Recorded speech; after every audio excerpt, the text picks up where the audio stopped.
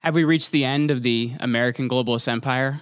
The world feels pretty strange at the moment. We have battles popping up all over the place. Geopolitics is something that I think a lot of people thought they could ignore, and now it's knocking at their door.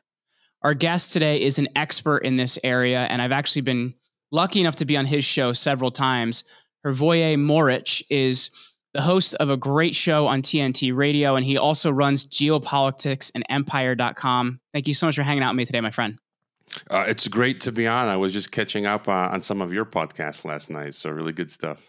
Yeah, and funny enough, we've actually been on travel, so we've been putting out some of our older ones that hadn't actually been video shows recently. So people are like, wait, didn't the Durham report end? And I'm like, yes, that interview was done 2 years ago, but the Russiagate stuff is still very relevant.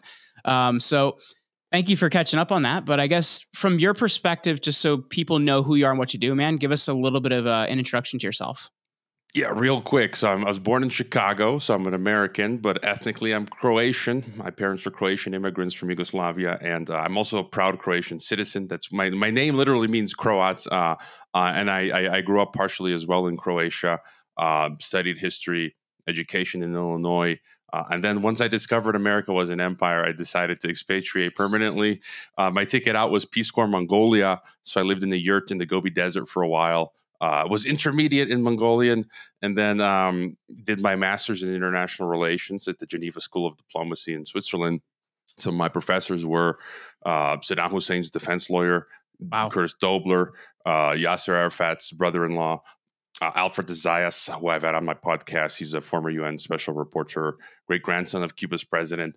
And then the world was my oyster, and I ended up getting a job in Mexico at the top school called Tecnológico de Monterrey, which is the only university in all of Latin America that goes to Davos. It's officially affiliated with the World Economic Forum. So I taught there, and then meanwhile I had started my podcast as a way to for intellectual stimulation.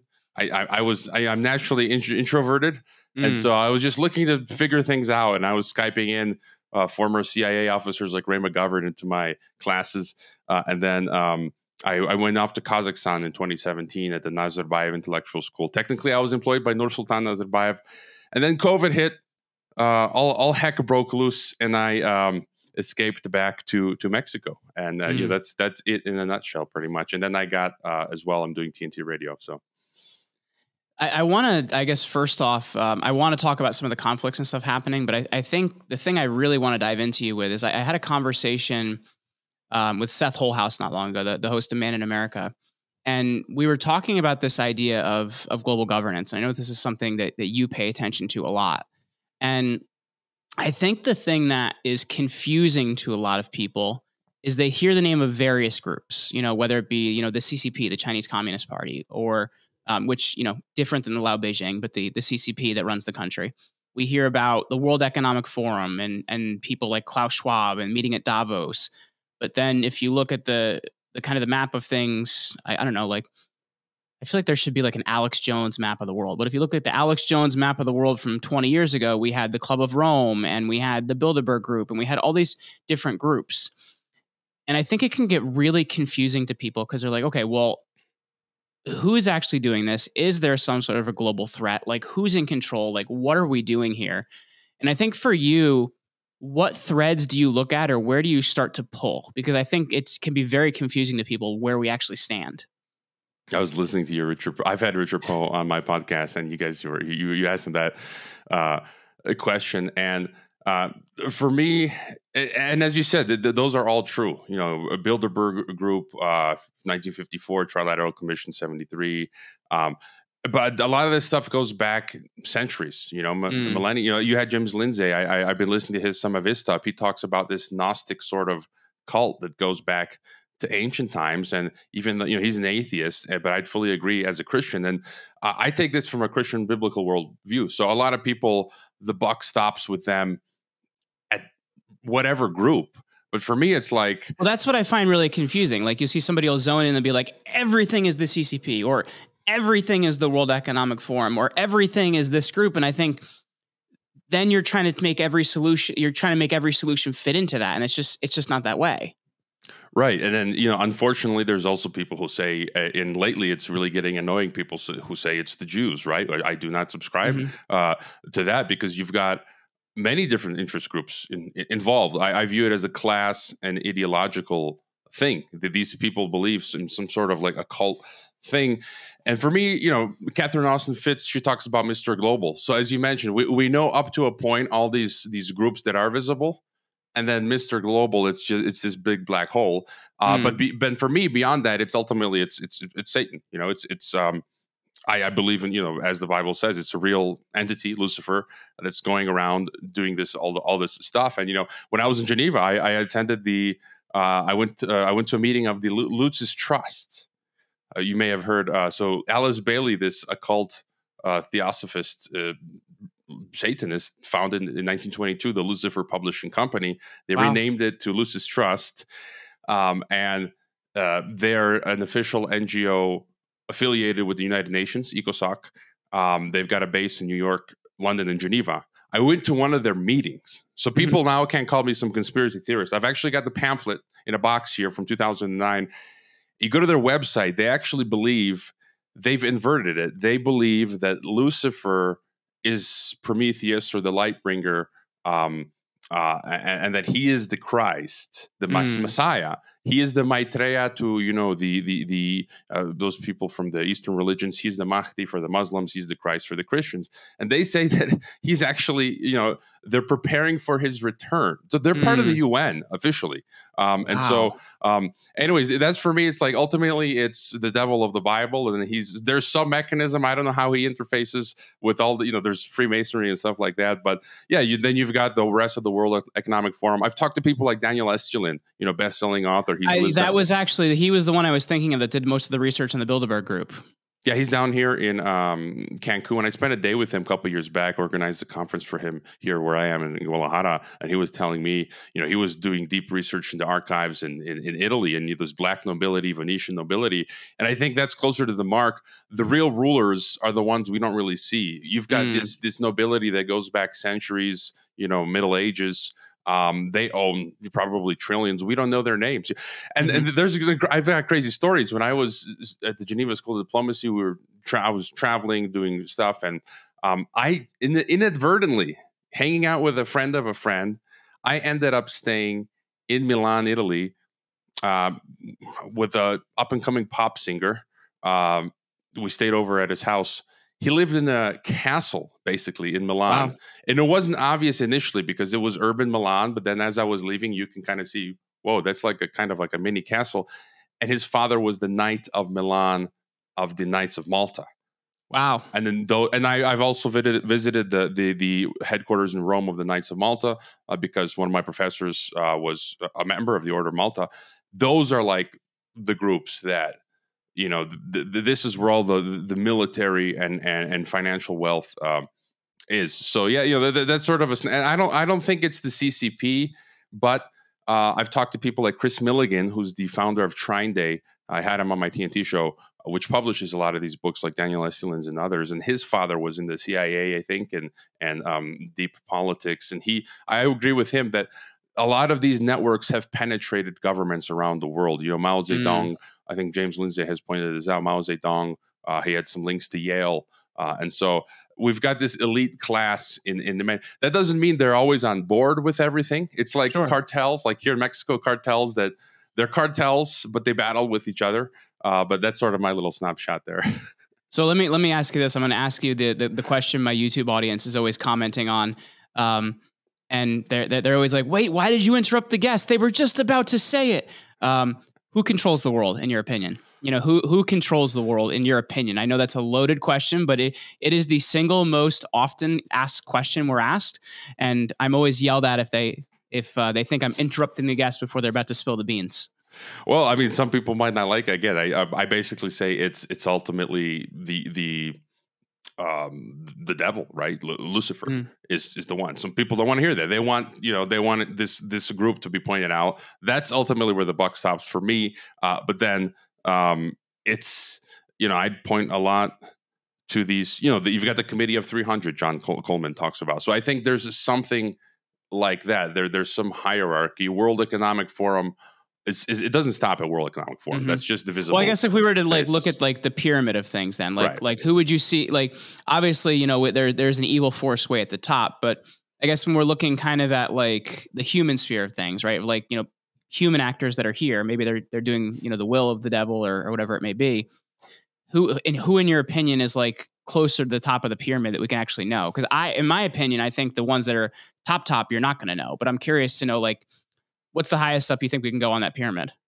Yeah, a lot of my guests and yours as well, like Richard Poe, are pointing at the British Empire or its remnants. Some of my guests, like Alex Craner, Matt Ehret, that does make sense. And so I would probably point it back to Europe, these old European, like I said, this money that goes back centuries, Middle Ages. And again, we don't know their names. They are they are these elites that. So, do you mean like still like families people would recognize, maybe like Medici and things like that? Or is that what you're saying when you say old families? Yeah, probably. The Rothschild family, most definitely the British royalty. King Charles, and then others whose names we really don't know, because they're not going to be on the Forbes 500 list. Sure.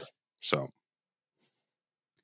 Well, looking at that, then, what do these old families want with us? Why is there this movement for control? And I guess what in your opinion where's it going? It's not going anywhere good. I view a lot of them are driven. Nayib Bukele just tweeted yesterday, the president of El Salvador, mentioning how U.S. is dropping sanctions to get oil from Venezuela. And he's like, democracy's a facade. It's all about money and power. That's what Bukele said yesterday on Twitter. Like, we're supposed to be ideologically against the communist Venezuelans, but now we need gas or whatever. We're going to drop the sanctions. That's right. That was a good point. But again, my bias is it's a Christian thing, and then I meld the two worlds together, Bible and geopolitics, and try to do it, factually, scientifically. And the driving ideology is this hate for humankind, for mankind.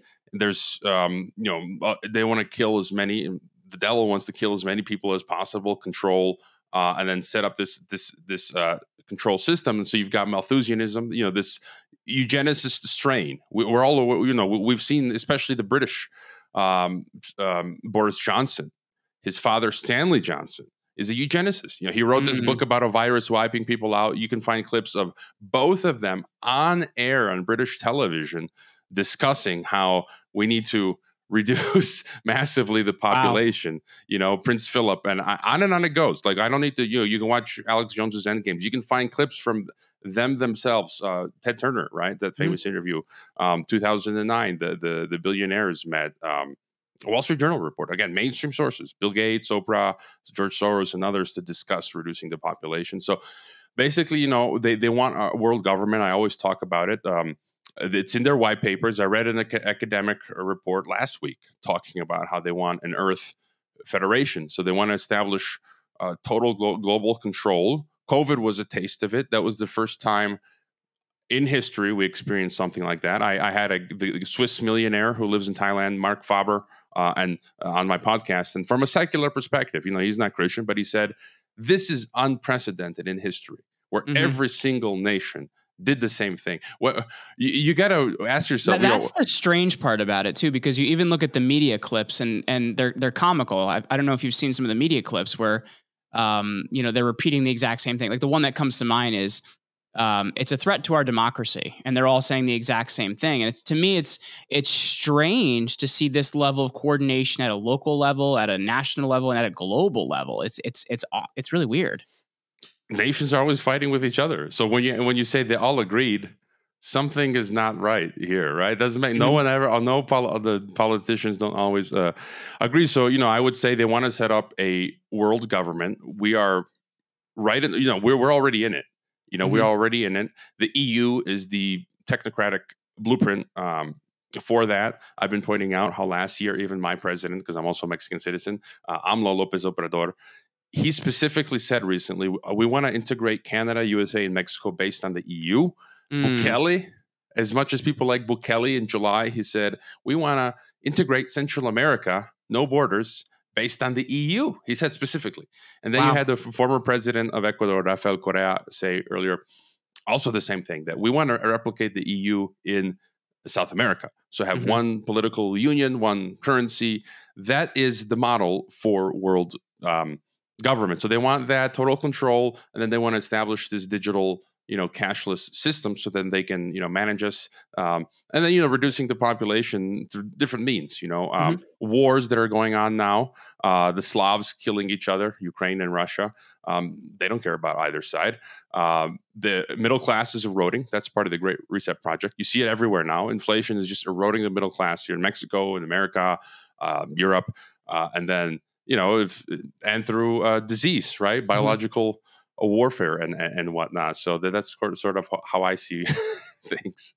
Well, I guess there's kind of two layers of things I want to look at, and it's really interesting. I think last week we just replayed an episode that we recorded in 2020, and it actually never aired on the video podcast, and that's the interview with John Perkins of Confessions of an Economic Hitman.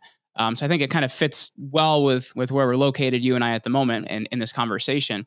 So I guess when we're looking at it,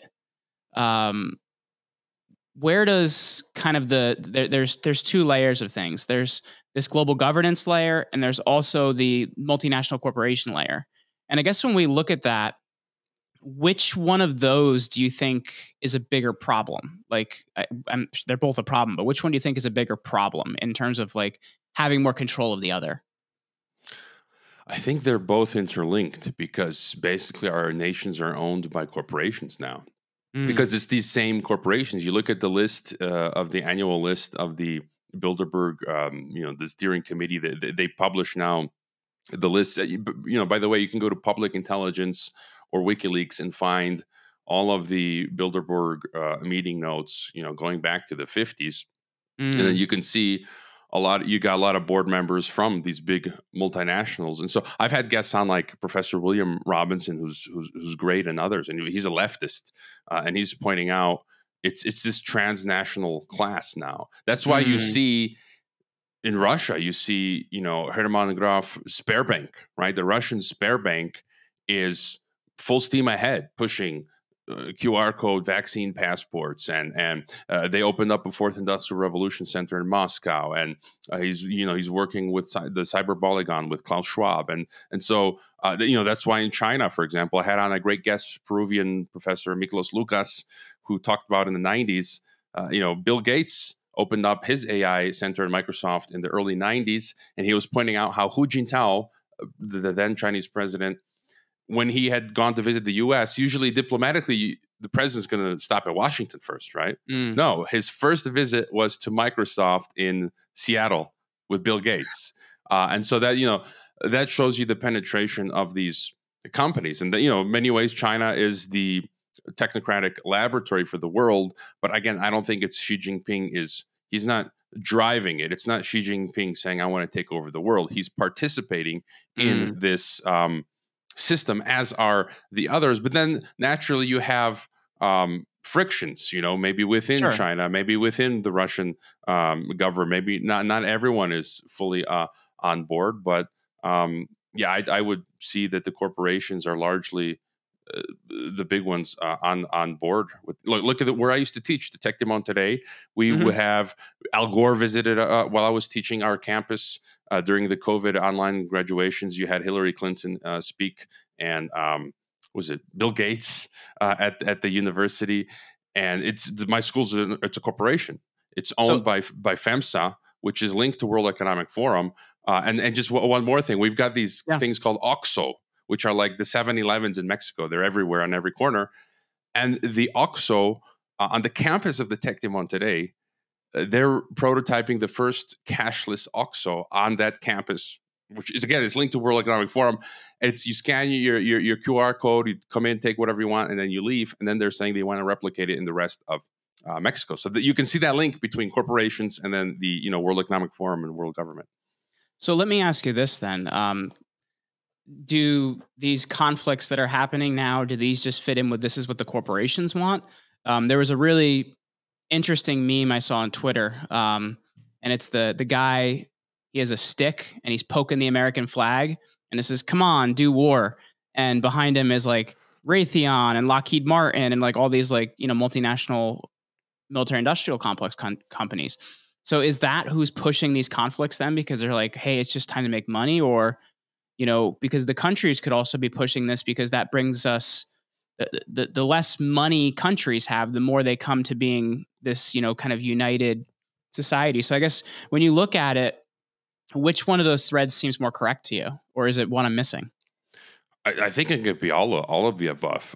You do have genuine, nationalist interests, civilizational interests, right? You think about Russia, irredentism. You see what's happening with Azerbaijan and Armenia and the territories that have been unresolved for a long time.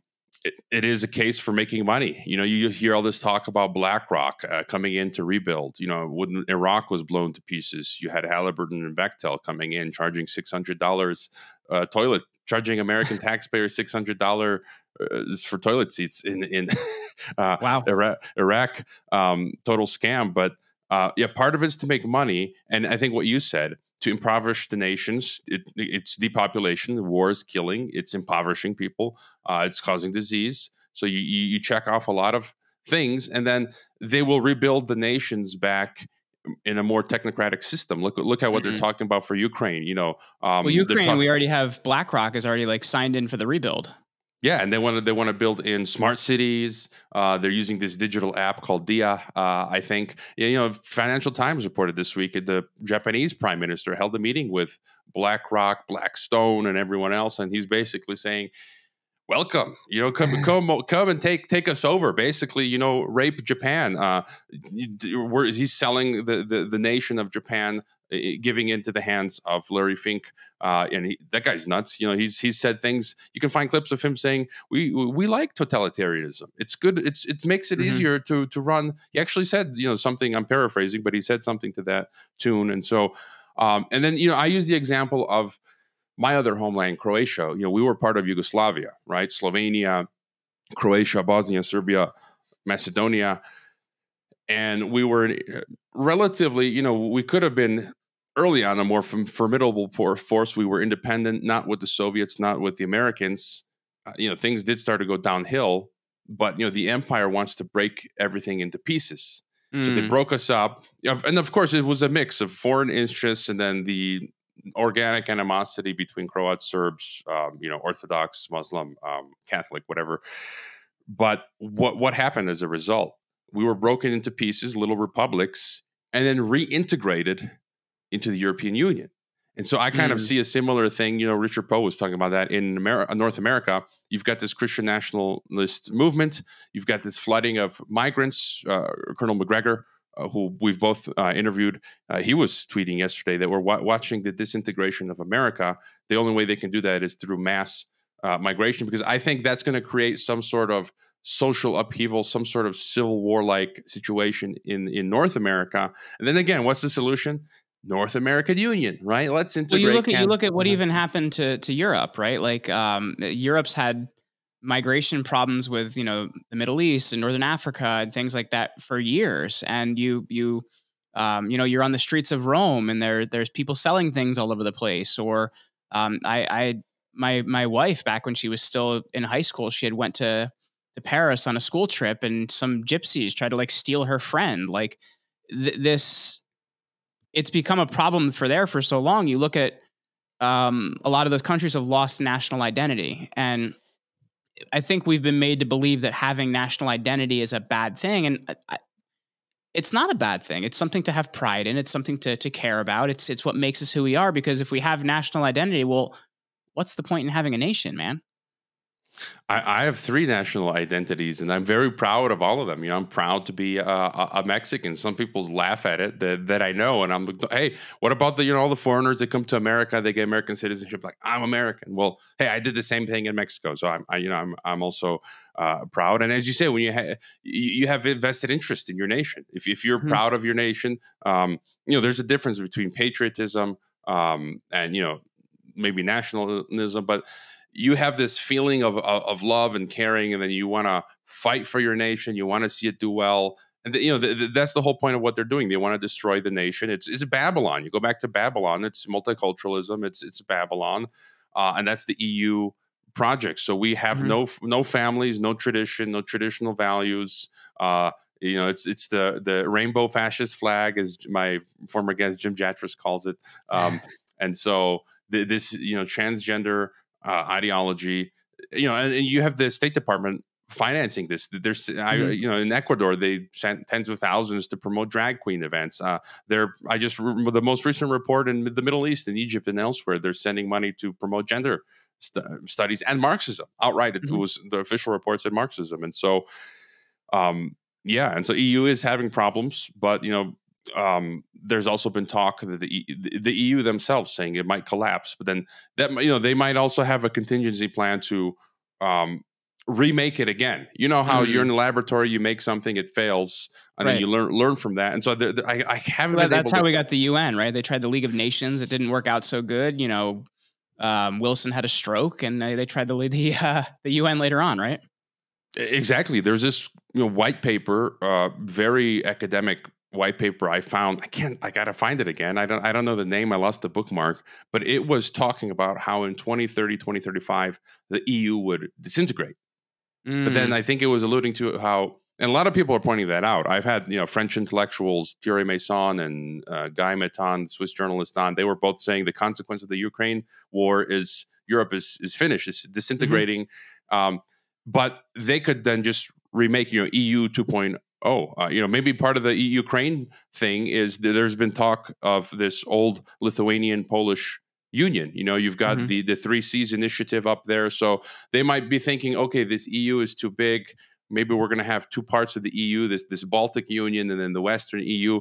Pashinyan, the Prime Minister of Armenia, yesterday, he was at the EU or the day before saying, hey, we'd be happy to Armenia to integrate with EU. So a lot of stuff is going on in the globalist kitchen. Well, I guess getting back to the conflicts we have at the moment, we have the conflict that always seems to be there and always seems to kick back up, which is the Israel-Palestine conflict. And I see it as difficult both ways, right? Because if you look at it, it's been historically the Jewish homeland, but then for a long period of time they weren't there, right? And then you have the early 1900s that the British take it over, and they have the British mandate where the Palestinians are living, and then after World War II, they make it a Jewish homeland again, but there were kind of still already people living there. And so it's tough because Israel should exist, but at the same time, I feel like the Palestinians should exist. But if you also look at the Palestinians on kind of the level of, and somebody out there on YouTube is going to yell at me for this, but if you look at them on the level of other countries in the Middle East, they're seen as one of the lower level, Iran and these other countries actually look down on the Palestinians, right? So it's well, at least they're not Israel. And so I look at that conflict and I don't see how that one is ever going to resolve, right? They both call the same place home. Somebody wants to control it. One of them does. So it's, could that be the next forever war now? Because we look at, we lost Afghanistan, so we don't have that anymore to throw money at. And the thing I think is interesting as well is if you look at even, I think it was 19,000 troops that are already, U.S. troops that are stationed there that could take action. And you have to think about preparation goes into that, right? They were thinking about this a long time ago before those troops got there. So is this the next place that we just spend money forever because it's a war that nobody can win? I think it's the original forever war. I do not think it will be resolved. I come at this from a biblical view, and a lot of us have been expecting this, and it's here. So people can't just dismiss. Well, if you look at everything, biblically too, Armageddon is where they say Armageddon is going to happen. So you could look at it from that perspective too. Yeah, and I can go back. I did a great interview 3 years ago with Dr. Francis Boyle, the author of the Biological Weapons Act, and he's also an expert in the Middle East stuff. He worked closely with the Palestinians to formulate the in the 90s, I think, or late 80s, 90s, the peace plans. And one thing, he sort of predicted this 3 years ago. He made the point that, the American empire is the biggest empire, and I was making this point as well, it's the biggest empire in the history of the world. right? Yes. Look at all the thousand, you got officially 800 military bases, but then you got these special ops. Rome collapsed long before they got to this extent. Yeah, yeah, and then all the just as you say, the extent of the full spectrum dominance, all that. And he says that he calls it unlimited imperialism. He studied under, I think he had Kissinger's office, Boyle, and he studied under one of those famous academics. I can't remember, Sure. but unlimited imperialism. It's going to keep going until it collapses or it's forced to stop. And that's been the project of the Western, the Brussels, London, Washington empire. They want the unipolar global government, and the end goals are Russia, China, and Iran. And so one thing that I see, Russia, China, Iran, as in what? As in like a axis between them, to take them over. Because you see, okay. you had Wesley Clark in 2001 admit, the West Clark 7, yeah. Yeah, and so all of the outliers, the ones that are not integrating into, I'm forgetting his name now, another guy who talks about the non-integrating gap. But there's this map of countries like Venezuela and Syria who don't want to be fully on board, and Yemen and Libya, and then Russia, China, North Korea, and the big ones are Iran. If you look at it economically, militarily, Iran, Russia, and China. So Sure. they've said they want to openly dismember, decolonize Russia, China, and then Iran. So I think we might be seeing possibly this could be the beginning stages of war with Iran, which would then, if that happens, then it's like, I think it'd be like World War III, basically. And then a lot of people that I'm talking to on both my programs, Gerald Celente yesterday tweets out, I've got the tweet here. He says, as I've said, World War III is on. It will only become official after the first nuke strike. And so, so many people that I'm talking to are saying, looks like World War III. And so, I know this is kind of taking a leap, but even if you look at Nostradamus, I remember watching this Nostradamus HBO special when I was a kid. And I had nightmares for a little bit from it too. But there was like a world war that would be predicted to come from the Middle East, and we haven't exactly had one of those yet. And so I don't know how much stock you put in those things, but that's also another thing that points to that.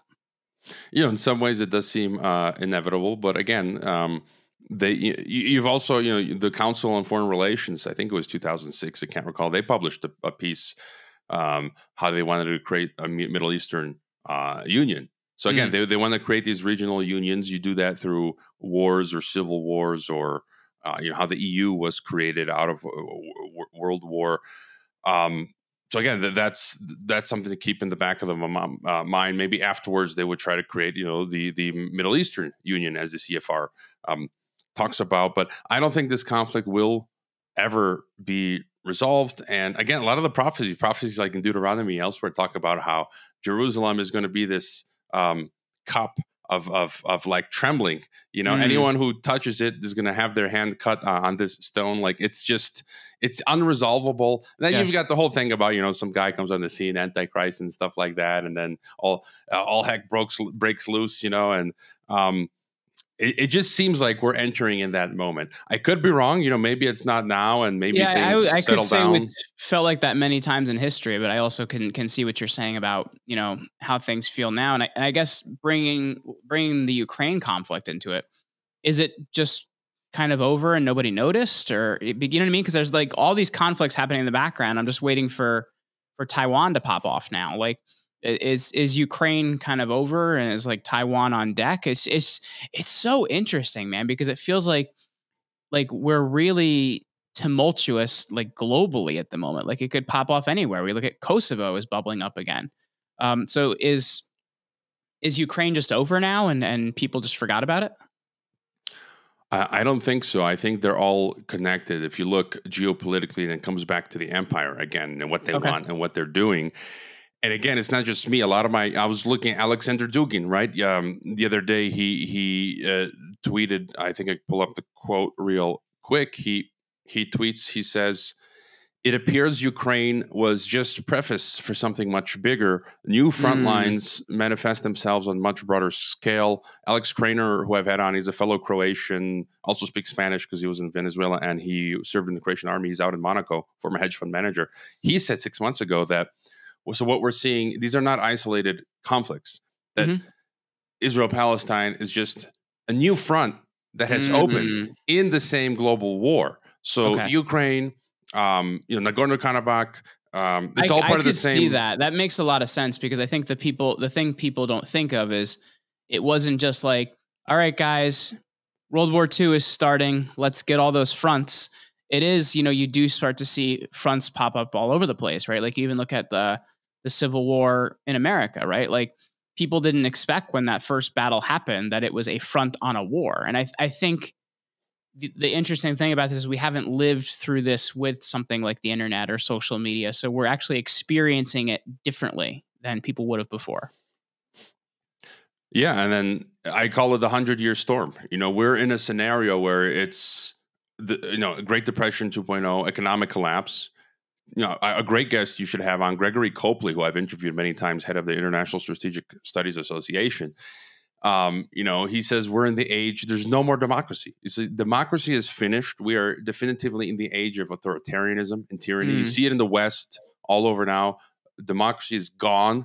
In the West, we are now entering into an age of tyranny. Look what's happening in Canada, the US. They're legalizing now thought crime, domestic terror, all this crazy stuff in Europe.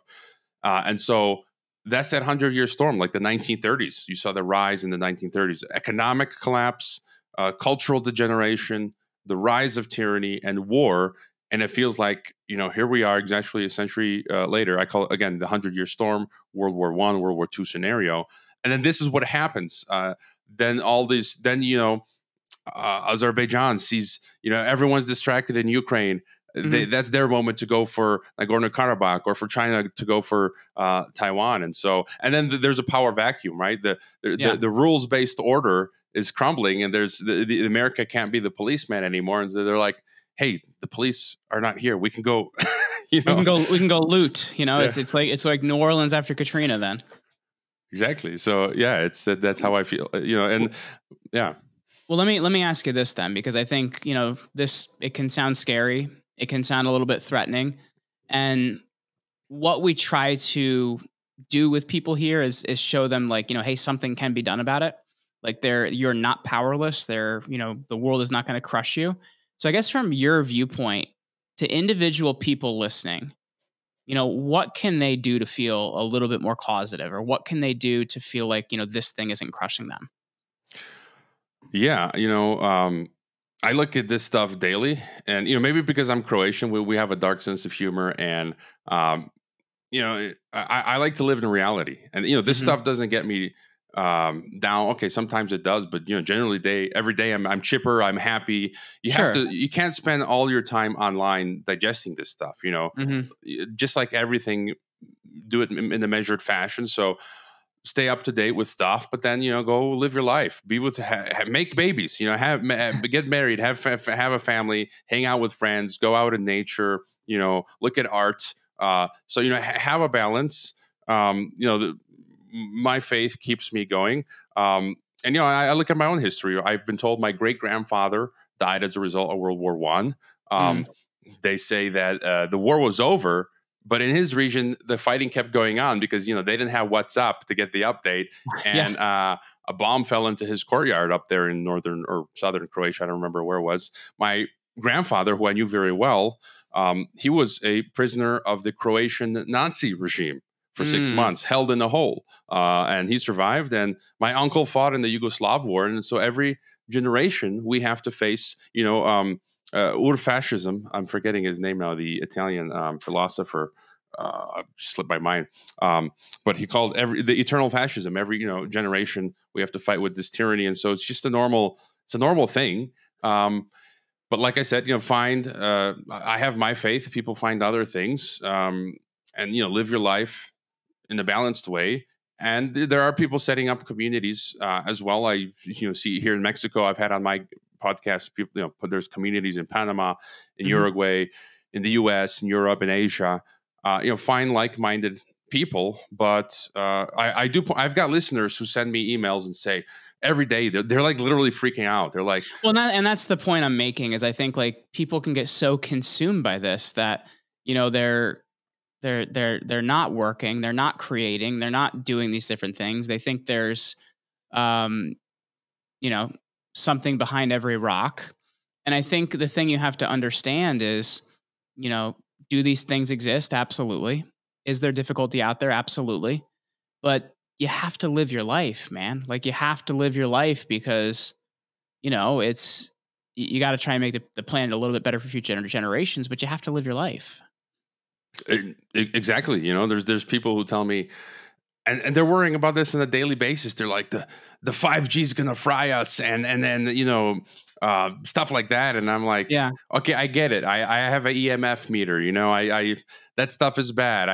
I do things to mitigate it, yeah, but it's not as bad as you're exaggerating. You know, the sure. threat. And you know, every generation has had, people have dealt with worse stuff, you know, and Hmm. what the horrors of the Soviet regime and the Nazi regime and Mussolini's regime, and you know what happened to Armenians or Middle Ages people, Inquisition people getting flayed.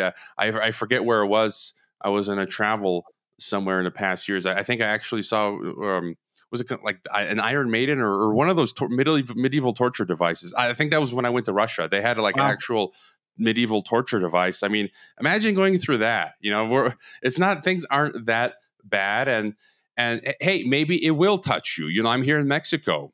You know, I remember years ago, a half hour from where I am. I mean, they still find houses with barrels of acid where human bodies are dissolved. Half hour from where I live. You know, Sure. but I'm not going to live fearing, hey, it might happen to me. I got my faith to deal with that, but life goes on. You know, it's just enjoy life, and you know, this is what it's like to be human. You know, Yeah. and I kind of don't.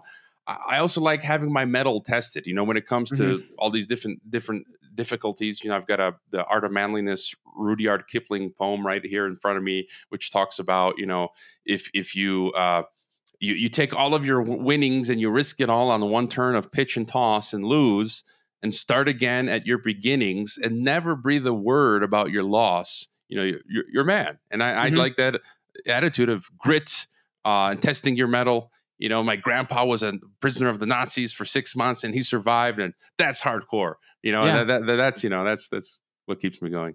Well, I do think your next round of Geopolitics and Empire T-shirts should have your face on them and say "Make babies." I think that is the next the next round of merch for you guys.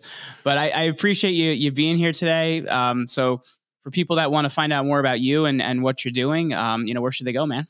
I was just going to say Klaus Schwab and Bill Gates will not be happy with people making babies. But yeah, just geopoliticsandempire.com. And then I'm active on Twitter and my Telegram chat there. People can join and find me out. You know, I'm on all the other alternate socials, Gap Getter, all that. And then TNTRadio.live. We're going to go soon to video. And then people can call into the show, talk to the Wow. guests. You know, I had James Corbett on this week, and you know, all yourself so yeah, Well, Hrvoje Morić, thank you so much for being on today, my friend.